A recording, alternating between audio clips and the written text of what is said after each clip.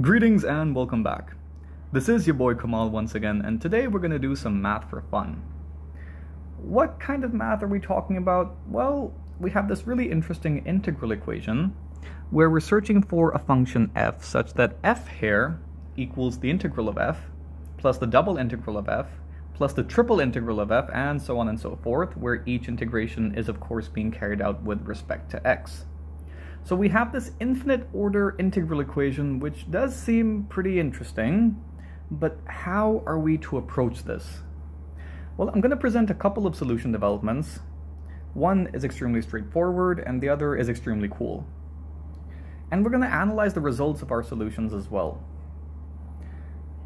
Keeping with the tradition of the channel, I'm going to present the extremely cool solution first. So here it goes, and it's based on some functional analysis. Now, the integral operator is a linear transform.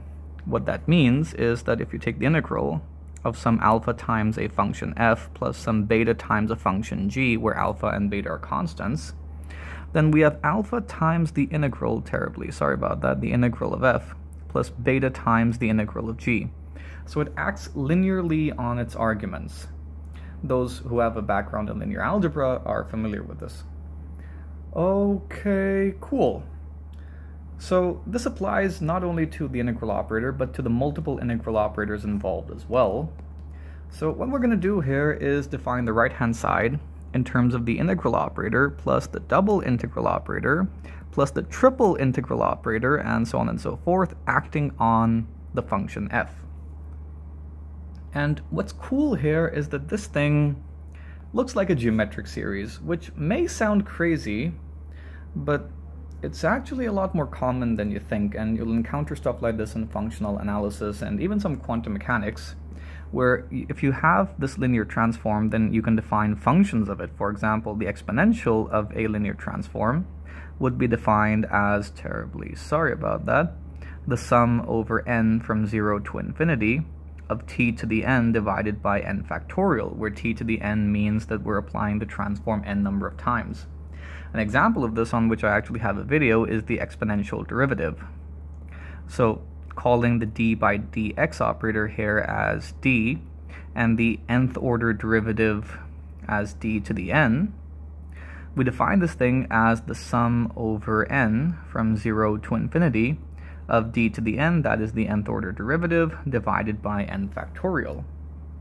So in line with this approach, we have this geometric series of integral operators, which evaluates out to the first term being the integral operator divided by 1 minus the so-called common ratio, which is of course the integral operator. And this thing is acting on the function f, and on the left-hand side we have the function f again. Now this thing looks even more exotic than the equation we started off with, but given the territories we've crossed into, we can work with this. So we'll expand using 1 minus the integral operator, where 1 here is the identity operator. So we have 1 minus the integral of f equal to the integral of f, which implies that f minus the integral of f equals the integral of f.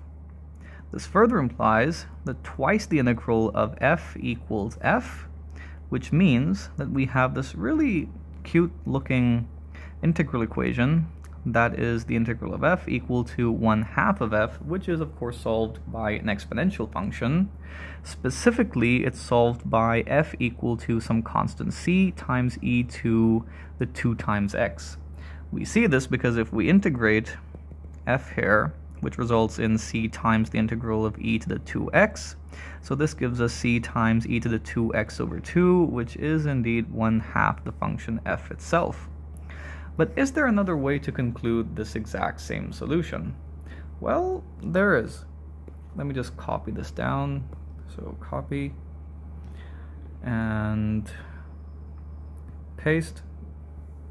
Let's break this equation down. So we'll write this as f equal to the integral of f plus the integral of the integral of f plus the double integral of f, and so on and so forth. But wait a minute, isn't this thing exactly what the function f is defined to be?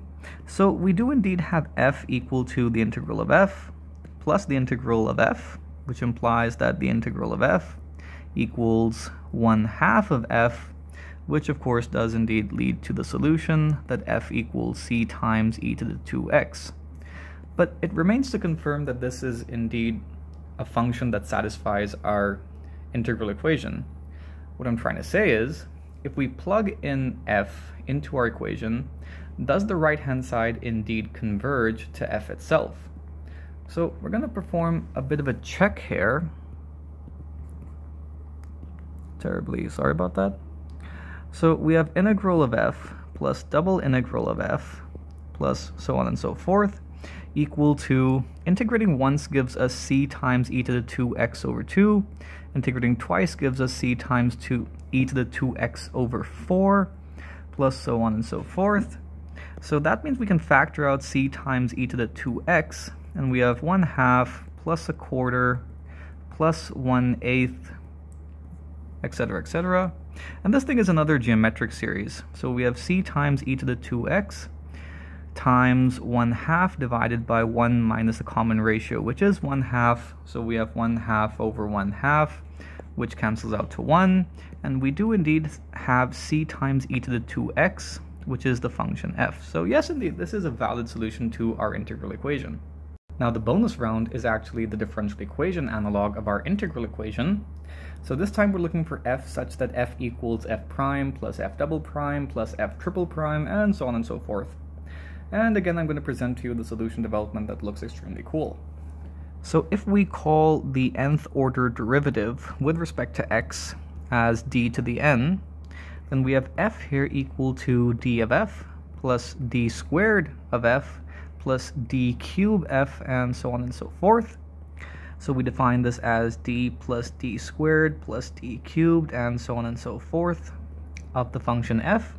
Again, we have a geometric series, so this is d over 1 minus d of f, terribly sorry about that, equal to f, which implies that 1 minus d of f equals d of f, which further implies that f minus d of f equals d of f, or we just have d of f equal to 1/2 of f, that is df by dx equal to 1/2 of f, which implies that f here should equal c times e to the x over 2. And of course, we're going to do a quick check for convergence. Oh, and yes, the straightforward approach, similar to the integral equation, does work over here as well, and it does indeed lead to c times e to the x over 2. So we have f prime, terribly sorry about that, plus f double prime, and so on and so forth. This would equal c times e to the x over 2 times 1/2 plus c times e to the x over 2 times 1/4, terribly sorry about that, and so on and so forth. So we factor out c times e to the x over 2, and we have 1/2 plus 1/4 plus 1/8, etc., etc. Again, a geometric series that we know converges to 1, and yes, indeed, the solution, the right-hand side, that is, the infinite sum of derivatives, does indeed converge to the function f. But here's a question. What if the differential equation was not of infinite order? What if we just had f here equal to f prime plus f double prime plus all the way up to the nth order derivative of f? Well, this is a linear differential equation of order n, so we would have n linearly independent solutions. This implies that f here should equal to c1 times f sub 1 all the way up to cn times f sub n. So we have n number of linearly independent solutions here, but we only have one solution for the case of an infinite order differential equation. What is going on here? We need some further analysis, and that's exactly what we're going to do. It turns out convergence has a big role to play here, obviously. So let's return to the case of the infinite order differential equation. We have f equal to f prime plus f double prime plus so on and so forth. And what if I were to take f prime onto the other side of the equation? So I have f minus f prime equal to f double prime plus f triple prime, terribly sorry about that, plus so on and so forth. This is, of course, equal to the derivative with respect to x of f prime plus f double prime plus so on and so forth. Oh, terribly sorry about that once again.